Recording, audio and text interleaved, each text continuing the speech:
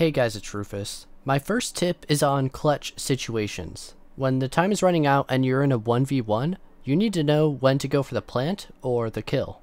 In order to plant, it takes 7 seconds, and so as long as you have 8 seconds or more, you can go for the plant. If you start planting with 8 seconds left and somebody starts pushing you before you plant, you should have 2 to 3 seconds to react and shoot back. Otherwise, you will need to hunt the final player if you have less than 8 seconds. The only time you would be able to plant with this little time was if the defender was super far away. And it does happen, but just not that often. Roam clearing is also another topic that a lot of people suck at. As soon as you locate a roamer, you should be thinking and communicating with your teammates. Where are they and what are they doing? How can you clear this roamer and how can we prevent them from rotating away? But how can you know where to enter and how to cut off these roamers? Well, it's actually pretty easy.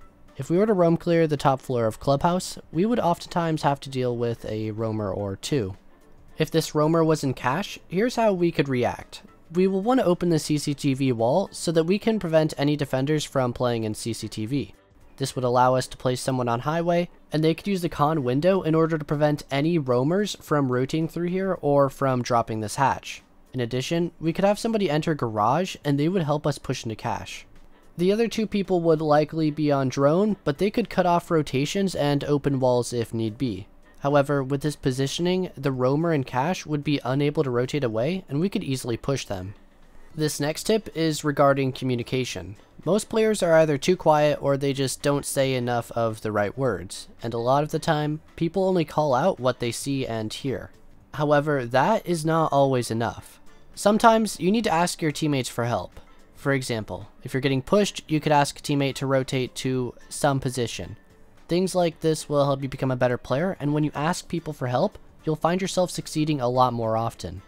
So if a situation happens where, say, you notice an area isn't being covered, you need to call that out and ask a teammate to either rotate there or a teammate to rotate to help you out if that's what you need. Moving on, as a roamer, you should always be prioritizing your life, and in order to do this, you need to set up in a good position. When roaming, you need to choose a position that you can fall back from no matter what. It doesn't matter if you use a hatch, rotation, or literally anything in order to get away. As long as you have a method of escape, then you should be good.